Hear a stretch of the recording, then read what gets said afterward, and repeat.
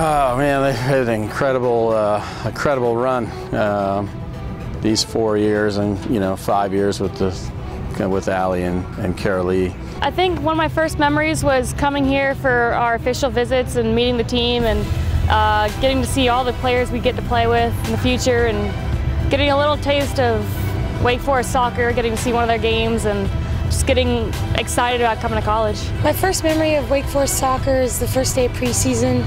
We started out running the fitness test in the morning, had a hard session, and then in the afternoon I remember our 4v4 tournament, and it was just a lot faster than I was used to, and it was a nice welcome to Wake Forest soccer.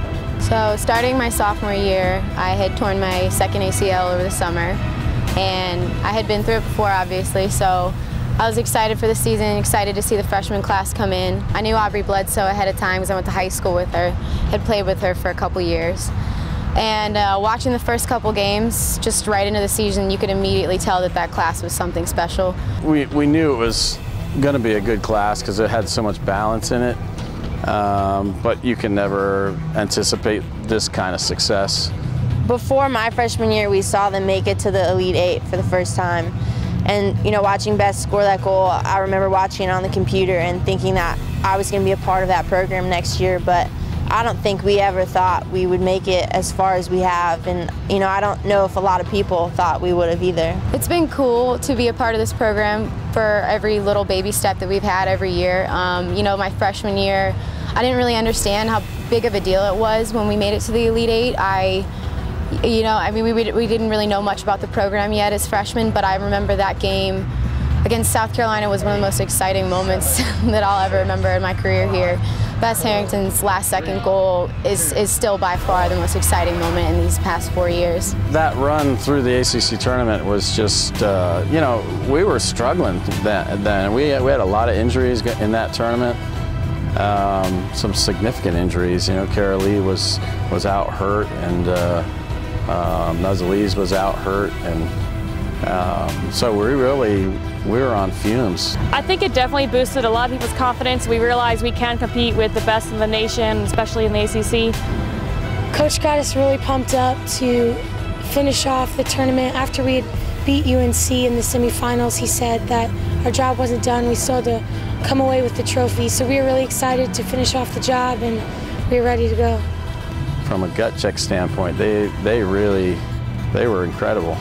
I was pretty nervous going into the PKs, but I had a good feeling, and I just kept riding off everyone's positive energy, and everyone was cheering me on, and after one save, it gave me more confidence to make the next, and then the next. In practice, she stopped almost every one of our PKs, so it kind of killed our confidence a little bit, but just knowing how strong she is in the goal is definitely helpful. And Bledsoe back in goal.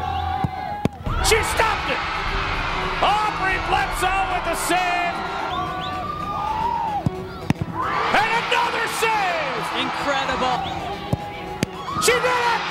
Wake Forest has won the ACC championship! I don't know where that came from, really. I've never saved 3 PKs. I just was excited and, celebrated with my teammates. It was like a dream come true, and we didn't really believe it until we got back to campus, and all the students came out to greet us, and even then we woke up the next morning thinking it was all just a dream. Any program that can win the ACC championship, that tournament is so grueling. It just gives you instant credibility.